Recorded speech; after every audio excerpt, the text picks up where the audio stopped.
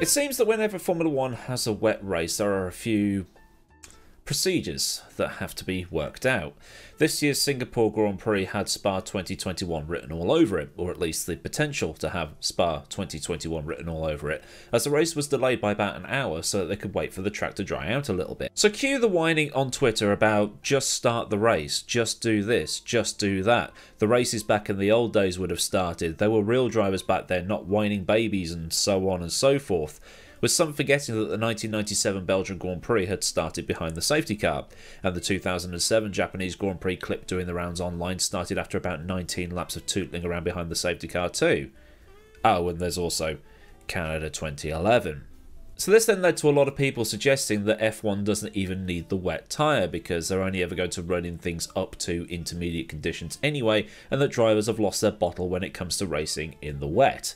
But there are other reasons beyond, yeah, it's too wet, let's not bother. So for this we need to look at the construction of the different tyres in use by Formula 1. Obviously we have the slick tyres, solid round blocks of rubber that provide optimal grip in the dry because you've got a solid piece of rubber in contact with the road. For a time these tyres had 4 grooves cut in them to reduce the contact patch and therefore reduce grip, but they returned to these full slicks in 2009 after bringing a groove tyre in for 1998. Now just to clarify, in 1998 the tyres had 3 grooves in the front and 4 in the rear, before becoming 4 and 4 in 1999. So then, while running in the dry, it's, dry tyres all day every day. But as soon as you try to run dry tyres in wet conditions, you're going to have a bad time. What happens here is twofold. Number one, the tyre temperatures drop, the tyres become harder, and therefore reduce grip. The second is you run into a potentially dangerous situation of aquaplaning, which basically means the tyre is sitting on top of a pocket of water and is therefore no longer in contact with the tarmac, at which point you might as well be on ice. When the conditions are properly wet, you'll need to whack the wet tyres on. Now the wet tyres are built in a totally different manner to the dries.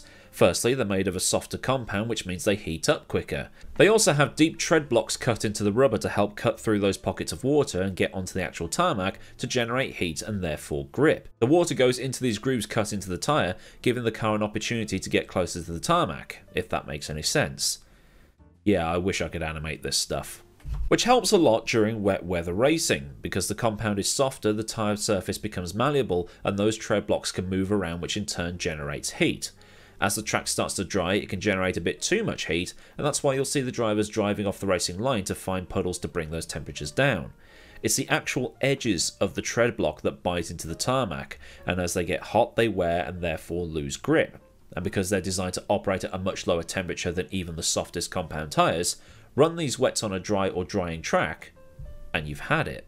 However, there is another downside to this. Because the cars are travelling at such high speed and there's a lot of water going into these tread blocks, there's only one place that water can go: into the air. Although these tyres are designed to try and chuck as much of it out to the side as possible, and you can see the tread is designed with this in mind, trying to shove as much away from the car as possible. Because of the forward rotational speed of the tyres, water is being ejected off the tyre through centrifugal force, with some of it going rearwards as not all of it can be lobbed off to the side of the track. You've probably experienced this at least once in your life. You're in a car, on a motorway, and you're behind a lorry, and the weather is, it's pretty British, isn't it? And the wipers just cannot keep up with the amount of spray that's being lobbed off the back of this 42-ton lorry.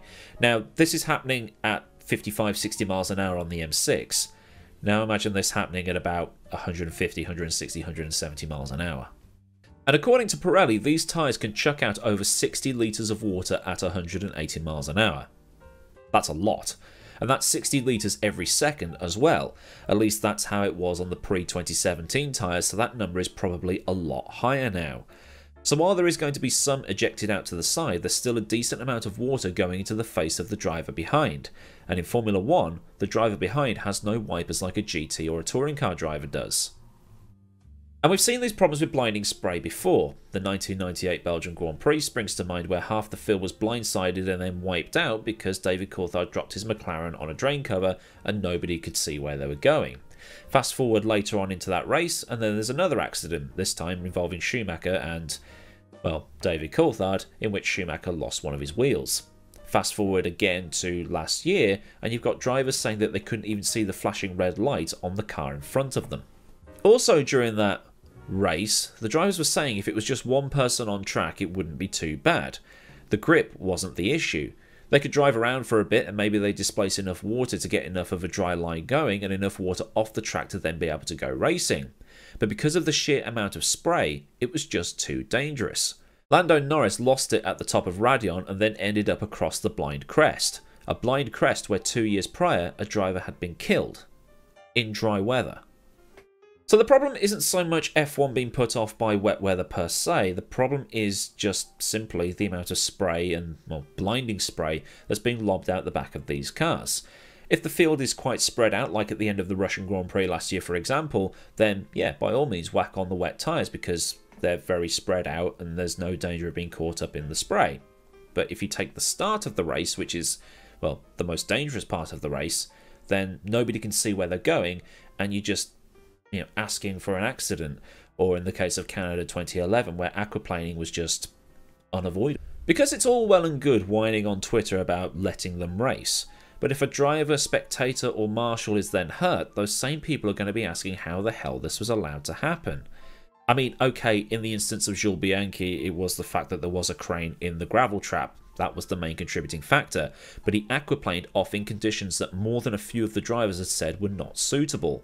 This is also a race that started behind the safety car, was then stopped for 20 minutes, and then started again after another 7 laps behind the safety car. Is there an actual fix for this? I mean, I'm not an engineer, so I really don't know.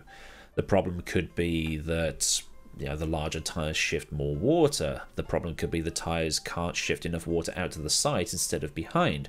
But like I say, I'm not an engineer. It's a tricky one.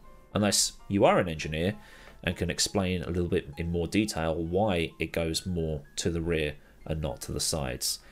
But I did find something from Adrian Sutil after that accident in 2014 that later claimed the life of Jules Bianchi. The problem in our cars is when it gets dark you can still see, but we have bright lights on the steering wheel, so they're kind of irritating us. We have a very small view from the helmet, and then there is this bright light which is normally set up for maximum brightness in, let's say, sunny conditions, otherwise we can't really see. But in dark conditions it affects the eyesight a lot. In those last laps with all the spray and the drops on the water, it was really hard to see. That's why sometimes from the outside it looks drivable, and also from the safety car it looks drivable. They have a big windscreen.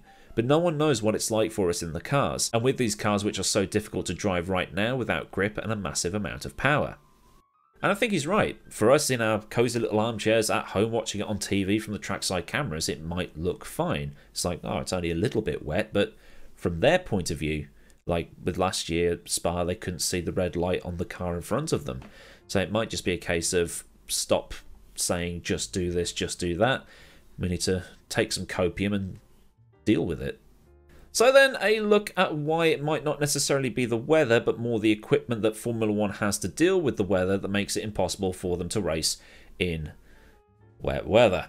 If you've learned something here today, then do give the video a like, and for more stuff like this, do get subscribed with that bell on so you never miss out on anything I do here. Massive thanks as ever to the good folk at Patreon for the support, and if you want to help pay for some of the images I use in these videos, then you're more than welcome to donate via Patreon, a link to which is in the description along with my socials, or super thanks underneath this video. So until next time, I've been AdmiralLaWind, have a great day wherever you live in the world, and I'll see you all again soon for another video. Bye.